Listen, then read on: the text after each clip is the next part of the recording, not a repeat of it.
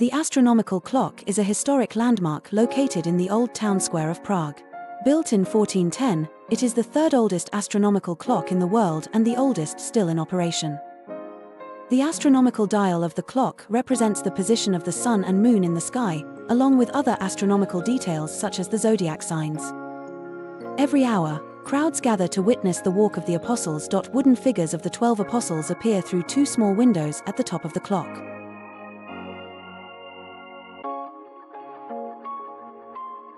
Below the astronomical dial, it shows the day of the year, month, and corresponding zodiac signs. The clock's intricate design reflects Gothic craftsmanship and artistry, making it a significant cultural and historical monument. It's said that the clockmaker was blinded to prevent him from replicating his masterpiece in another city. The Prague Astronomical Clock is a must-see for tourists, combining medieval engineering with artistry.